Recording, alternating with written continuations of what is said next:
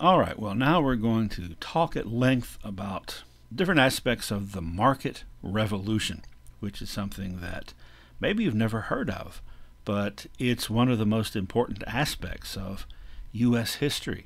And it ushered in such huge changes, fundamental changes, not just in how things were done so far as industry and economics, but culture and just how people live their daily lives and even how people thought. So there's two aspects to the market revolution. Number one, it was a transition from a subsistence economy, which I talked about in the previous lecture, which is to say that the small independent farms in the early United States were mostly family farms that produced just enough to feed their family with maybe a little bit extra that they would trade with their neighbors. It was a transition from that to a commercial economy. Now, there had been aspects of commercial economy in the U.S. and even in the colonies, but it had never been as widespread as it was going to become in the first half of the 19th century. As a result of, this is the second aspect, two things coming together: improved transportation and improved technology, which those two are closely connected, of course, because the improved transportation was itself a form of improved technology. Another way of looking at it, maybe an easier way, is the market revolution is what you get when you combine the Industrial Revolution with the transportation revolution. And this is something that was uniquely American. The Industrial Revolution started in Europe and had profound effects, some of them very similar to what we're going to talk about culturally. But the transportation part was not as important because those European countries were very small compared to the United States, especially considering the fact around the time that this gets going, the U.S. had increased in size. So transportation is really going to be the key. And there are several different types of transportation that we're going to look at that drew the country closer together. Roads, and we'll go into some detail about that right here, as well as coming up after we talk about roads, steamboats, canals, railroads, and this may sound strange, the telegraph, which is not a form of transportation, it's a form of communication. But like those forms of transportation, the telegraph drew people closer together. It made distance less of an obstacle and less important. So let's first look at the roads. Most roads in the United States, once you got outside of the major cities that had streets, once you got out into the countryside, most roads were blazed over old Indian roads or trails. They were dirt roads, and this was true all throughout the 1700s until the first turnpike was built in the U.S. in 1795 from Lancaster to Philadelphia, which isn't a great distance, and that was paved with stones. Now, in the early part of the 19th century, around the time, well, right after the War of 1812, which ended in 1815, the U.S. started to turn its attention toward infrastructure. The American system that was championed by Henry Clay was part of this. There was a national road built that basically led from those Atlantic states out into the Midwest. So it was a road you could travel to get out there. And then a few years later, this guy up there in the upper right becomes important. Now, he was from Scotland. He lived in Scotland. He wasn't American himself. His name was John McAdams, and he created a new type of road that was going to be revolutionary. It was called macadamized roads.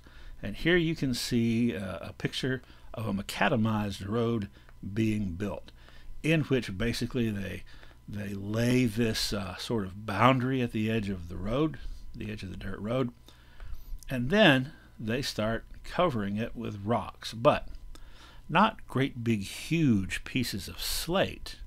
McAdams, what was revolutionary about him and his road was he figured out a bunch of little tiny rocks give you better traction than great big rocks, which can be kind of slick, right? So essentially, gravel roads is what we're talking about.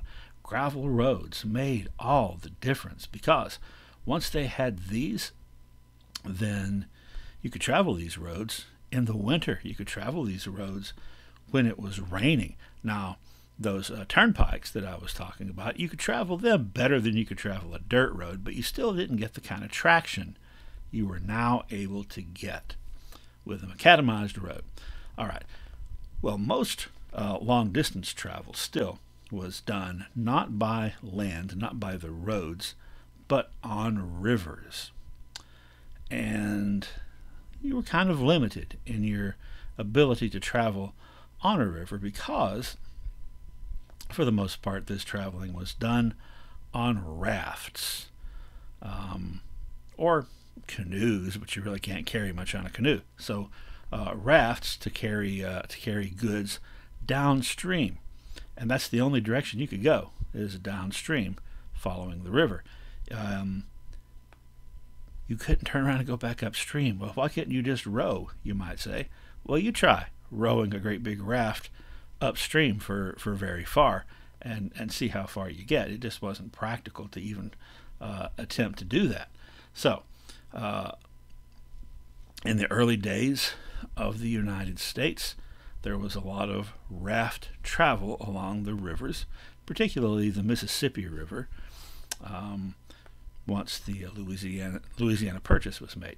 So, a couple of different types of boats that essentially were, at least the flatboat was essentially a raft that had like a little building on it so that you could put stuff in and keep it dry, and keel boats, which had kind of the curved, pointed prow on both sides that made it travel through the water faster and more efficiently. Now you'll notice there's oars on there. What's the deal? You just told me that you can't row upriver. Well, those oars aren't for rowing upriver. They are mainly for pushing off from the riverbank. And you can see the picture on the left, those guys in the keel boat, that's what they're doing. They're pushing off. Well, let's look at an example where you've got kind of the primitive roads that they had at the time and river travel kind of worked hand in hand. The Natchez Road, also called the Natchez Trace, which was a road that led essentially from Nashville down to Natchez, Mississippi. So let's just say that you were a farmer, let's say in Hendersonville, somewhere close to Nashville, and you have some goods that you want to sell at the best market, and the best market are the ones downstream, downriver on the Mississippi, such as in Natchez. So what you would do is you would load up your stuff on wagons probably, and you would head west to Memphis. And once you got to Memphis, you would buy a raft and maybe hire a crew if you didn't have enough people working for you, a flatboat or a keel boat, and then you would float down the Mississippi River until you reached your destination in Natchez. Once you got there, your raft is now worthless because you can't get it back up the river again. So probably you're going to sell that for firewood or something. And then you're going to unload your goods, take them to market, and sell them. And this is a very busy market, so you probably are going to sell them. And then you got to get back home to Nashville, and you can't go up the river. What you're going to have to do is walk, essentially, um, walk or maybe by a horse or a wagon or whatever, but you got to travel by land northeast along that road to get back to Nashville. Now, each one of these little dots is called a stand, and that essentially a stand was an inn slash tavern, place you could stop and buy a meal, buy some drinks, maybe stay overnight, kind of like a motel with a bar attached. Now, this whole process is dangerous because as you're walking up that road, there might be enterprising entrepreneurial people who want to engage in some basic capitalism by robbing you. Because they know anyone walking north on that road is coming from Natchez and they've probably got money, right? So you were kind of taking your life in your own hands. There were a lot of murders along that road and at these various stands. In fact, you're taking your life in your hands the whole process, because even when you were floating down the Mississippi River on that raft, you might run into river pirates who would try to board your craft and get you off of it, which might include killing you, so that they can get your material, your goods, and take them down and sell them themselves, right? So coming and going, you're in danger. So that's why this Natchez Road or Natchez Trace was also sometimes called the Devil's Backbone.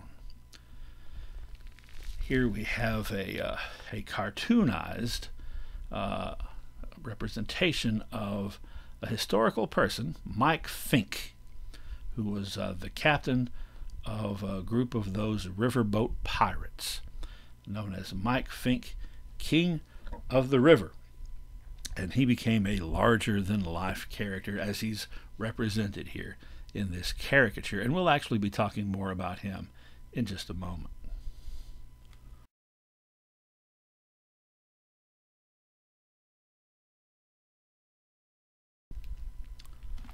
But all that changed with the advent of the steamboat, a boat powered by a steam engine, often an engine that was fed with coal to keep the fire burning to produce the steam. That was important because a steam-powered boat could travel downriver, then turn right around and travel back upriver, and that opened up all kinds of opportunities. The first steamboat, created by Robert Fulton, created and captained the Clermont, navigated the Hudson River in New York in 1807. 4 years later, the first steamboat plied its way onto the Mississippi River, and by 20 years later, there were 200 of them operating regularly on the Mississippi. Now, there were lots of advantages to a steamboat. Like I said, you're not limited. You can go up, you can go back, you can go down, you can come back up against the current. One of the disadvantages was kind of an unfortunate tendency to blow up if the boilers got overheated. You know, you got to let off a little steam, or you'll blow your top, and that happened from time to time. In fact, I saw a report in a Cincinnati newspaper about a steamboat that had exploded on the Ohio River, and that they said that body parts were raining down like a quarter of a mile, half a mile away. So that'll ruin your day. But it was still considered to be worth the risk by people who wanted to ship their goods, particularly if they were people wealthy enough to hire somebody else to travel on the boat with the goods. Okay, things get opened up even more after the War of 1812, when New York State invests in a canal, the Erie Canal, that connects ultimately all these different rivers to the Great Lakes. It was finished in 1825, 363 miles long. Now think about this for a moment. What this means, especially now that there are steamboats, is if you've got goods you want to ship somewhere, you can be in Boston or Philadelphia and you can travel up the river. Then you can travel west on one of these rivers, get to the Great Lakes, and get up there into that Ohio country. And that's something that you would have had to have taken a boat part way, then unloaded it, put it on a wagon, and so on and so forth. This is also revolutionary. By 1837, there were 3,000 miles of canals in the United States, most of them in the north. All right, well, another big revolutionary invention was the railroad. Trains, not invented in the U.S., I think they were invented in England, but introduced to the United States in 1828 with the Baltimore and Ohio, which was the first commercial railroad in the United States. By 1860, there were 30,000 miles of railroads in the United States, most of them also in the north. And this not only opened up travel, but it also opened up various types of industry, especially iron and steel production and coal mining, because, for one thing, the train's also driven by a steam engine, a boiler that has to be, fed with coal. Also, a lot of iron and steel for making these trains, and also for making the railroad ties, enough railroad ties to cover 30,000 miles. So, all of those industries get significantly spurred on.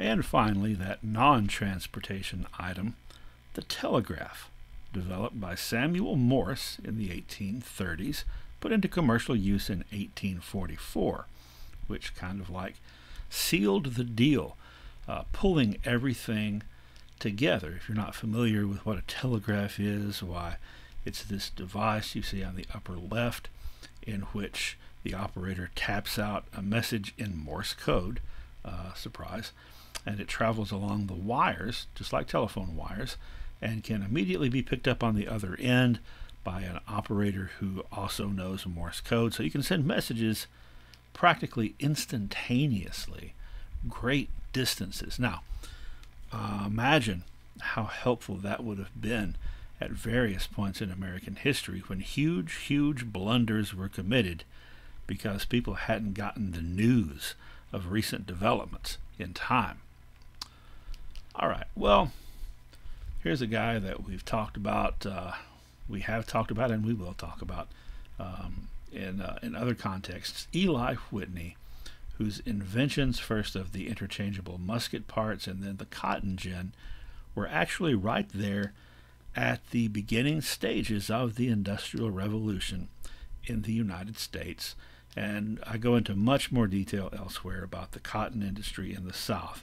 But I'm showing you this to inform you that, yes, indeed, the cotton industry, because of this technology, dominated the South, but there was some agricultural advancements made in the North as well, where wheat was concerned, including a couple of important inventions in the 1830s, the steel plow invented by good old John Deere, and the mechanical reaper invented by Cyrus McCormick.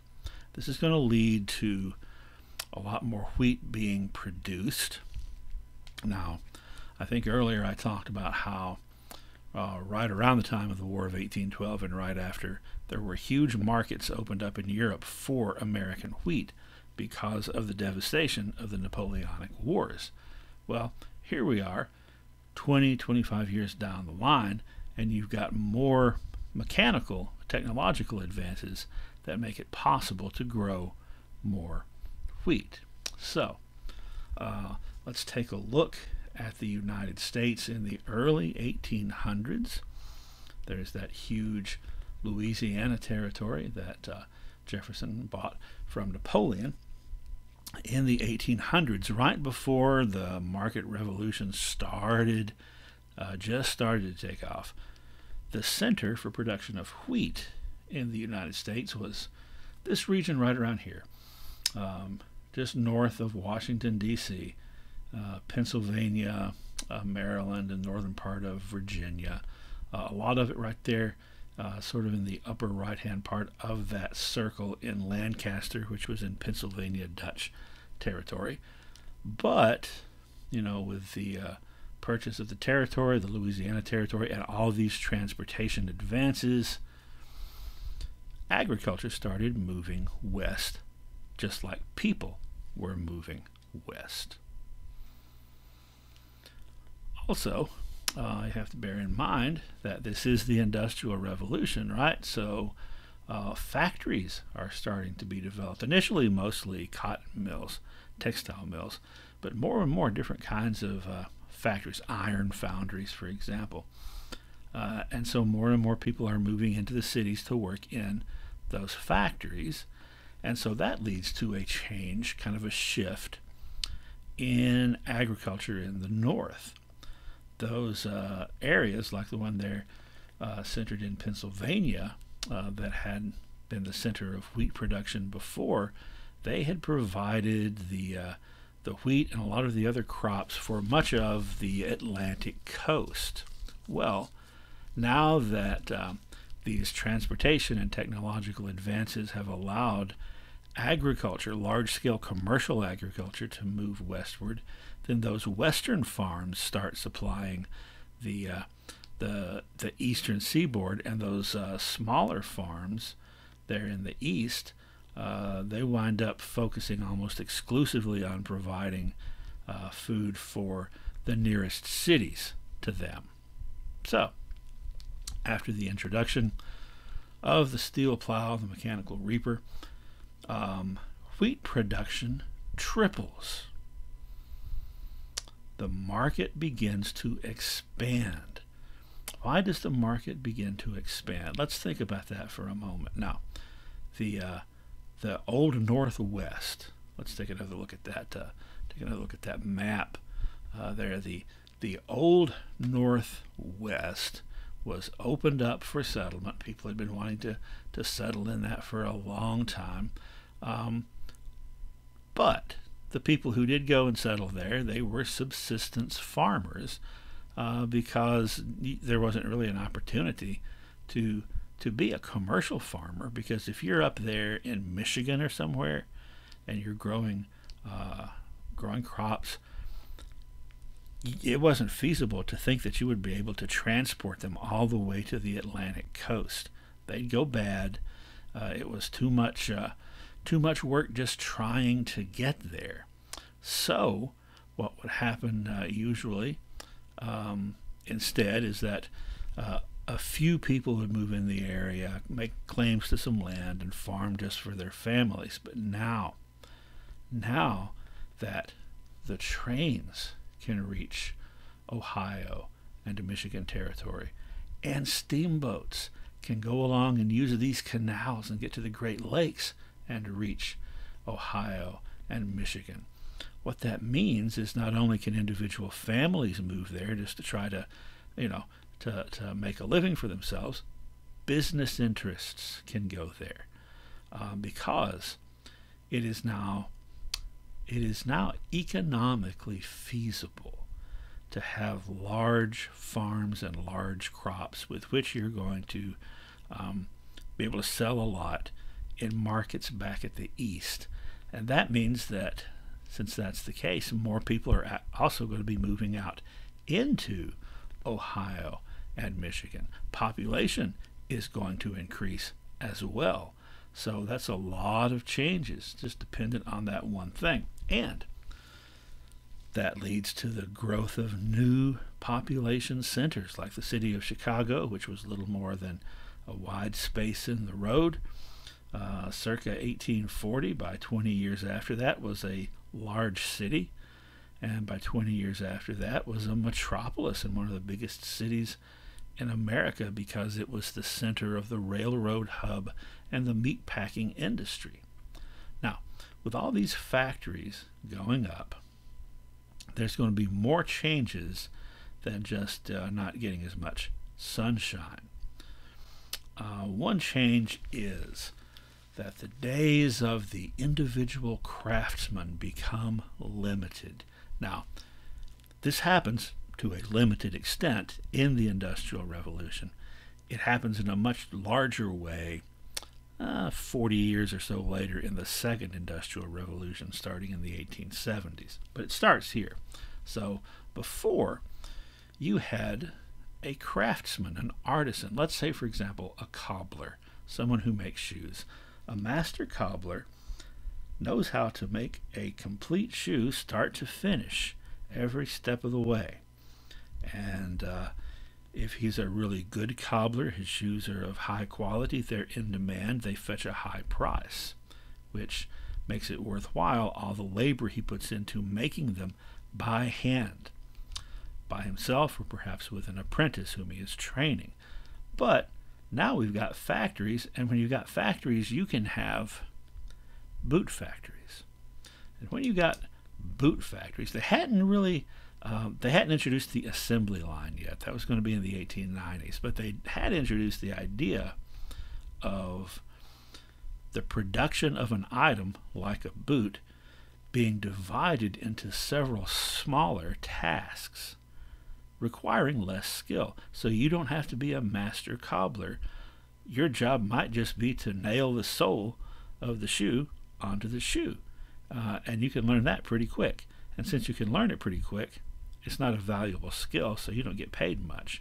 Because if you quit tomorrow, they can pretty easily find somebody that they can teach to drive a nail into the heel of a shoe. So that means faster output of boots and shoes and whatever other items are being manufactured. More of them can be made, and when you can make more of something more quickly, then you are increasing the supply. All right, when you increase the supply, you decrease the demand, so that the cost of these items goes down because it's not taking as much to make them.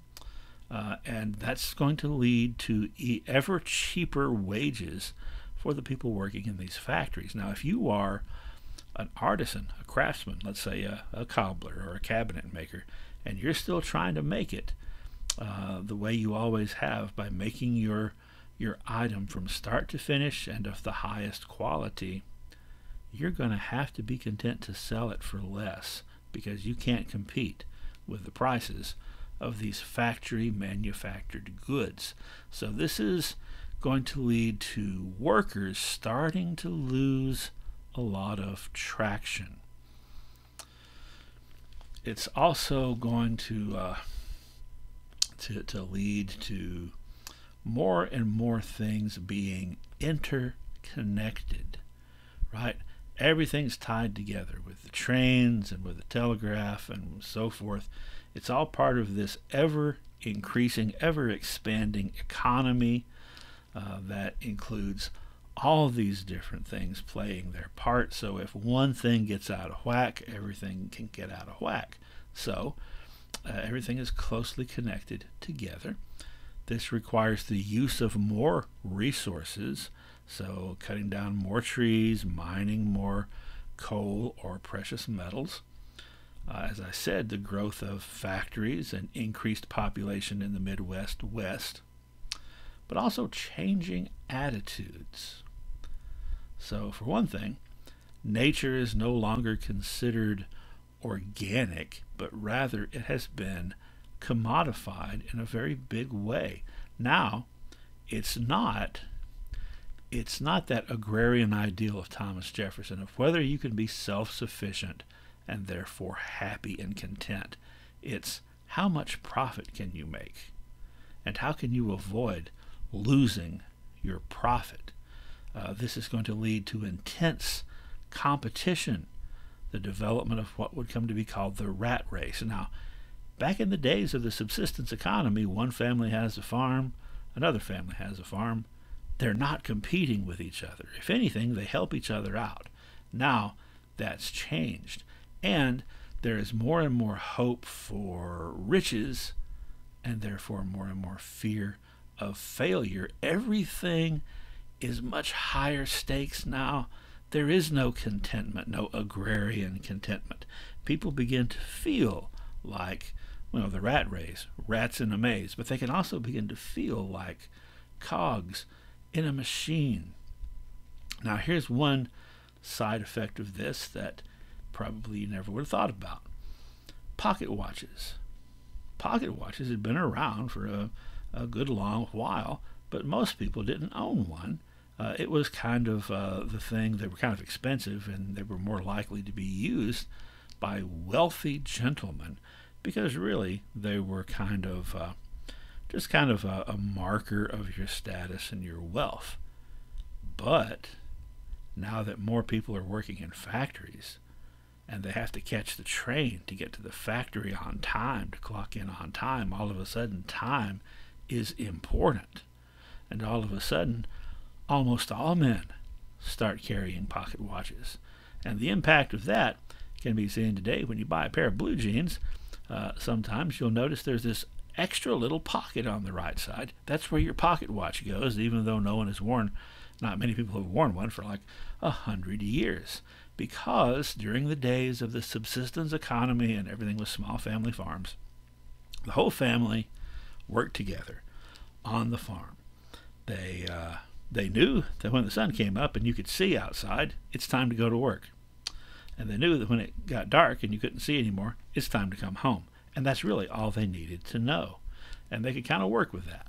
So those are some of the fundamental changes that take place.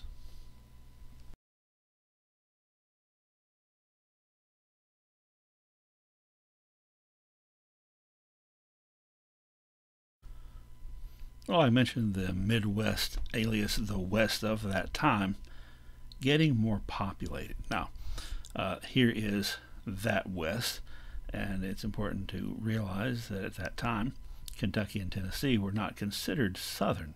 They were considered Western. Well, as the population grows in the West, then the frontier of the West is going to expand farther westward into the Louisiana Territory, west of the Mississippi River. Now, the process that we are talking about, essentially, the market revolution and the social changes, essentially from roughly 1820 to the mid-1840s. All right, so one significant thing that developed over that time was a big emphasis on individualism. All right, the idea of the rugged individual, or the individual as sovereign. Now, on the one hand, you may say, well, isn't that really classical liberalism, the rights of the individual? And it is, but recall that those 18th century revolutionary generation leaned more toward republicanism than liberalism, in the sense that they leaned more toward looking at things, although they were protecting the rights of the individual, looking at the greater good, the common good of the community. But now there is this emphasis on being independent, relying on no one but yourself, to be self-reliant, to have self-determination, to be self-improved, to be self-made, to pull yourself up by your bootstraps, which is an exaggeration. That's impossible to do. That's originally the point of that expression.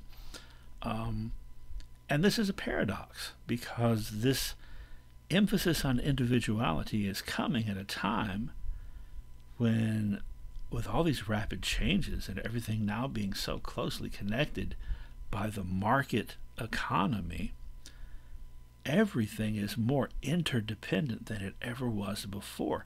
And that may seem like a paradox, but in a way it makes perfect sense, because this emphasis on rugged individualism is a reaction against the Industrial Revolution, a reaction against feeling like you're connected to everything, like a cog in a machine with no individual autonomy.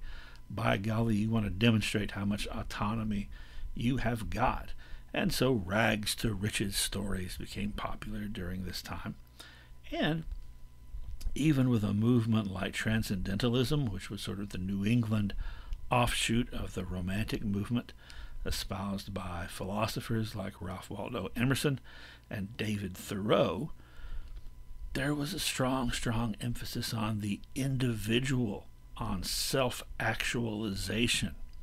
And that's a weird way that, some New England philosophers could have a lot in common with some of the rough-hewn people heading out onto the frontier.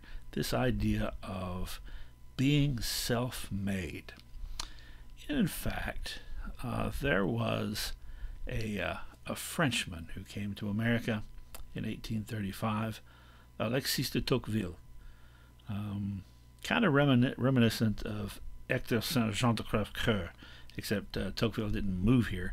He was actually in the United States for France to examine American prisons, to look for ways to improve French prisons. But he basically, as he traveled around the country visiting prisons, made it into a travelogue, and he wrote a book called Democracy in America, in which he described this strange new creature called the American to his European countrymen. He pointed out that democracy with a small d had become a necessary part of American freedom. If you're not aware, many of the founding fathers were very suspicious of small d democracy because they viewed it as mob rule. But now there's an emphasis on even non-wealthy, non-property owning people as being individuals. In fact, it was around this time in the 1820s that most of the states, each of the states in turn, removed the requirement that you had to have a certain amount of property to vote. So when the United States was first formed, with all men being created equal, only roughly 6% of people could vote. Only if you were white, male, 21 or over, and owned a certain amount of property. Well, here are some things that de Tocqueville remarked about Americans that I think are still on the nose. He said, for example, what is most important for democracy is not that great fortunes should not exist, but that great fortunes should not remain in the same hands. In that way, there are rich men, but they do not form a class. So he was remarking that Americans don't really seem to mind if somebody gets rich. What they mind is if the same family keeps all the money generation after generation, because that's too much like aristocracy, which the United States had broken away from England to escape. He pointed out that whereas most Europeans don't really care that much about money because their class defines them. If you're upper class, if you have a title, it doesn't matter if you have any money or not, really, you are still at the top of the hierarchy. But Americans wanted to make money because in America, money could raise you to that upper hierarchy, which natural aristocracy not existing did not automatically endow you with. In fact, he pointed out that everywhere he went in America, everyone he talked to thought they were going to get rich at some point. They were talking about how they were going to make money and how they were going to make it and how they were going to change their lives, whether it was the bartender or the stable boy or the chambermaid. He also pointed something out that's important. I want you to remember in a little bit. He said that in America, unlike in Europe, you can't just look at someone and, judging by how they're dressed, determine what social class they're in. In Europe, if you belong to a certain class, then you wear that class's clothes. In America, he observed a lot of poor people spending what little money they had on nice clothes so they could look rich. And he noticed a lot of rich people dressing like slobs because they didn't care. That's a fundamental difference in Europe at that time, and it also ties in to something else that started to happen, something else that arose, kind of parallel with the market revolution, and that was the rise of respectability.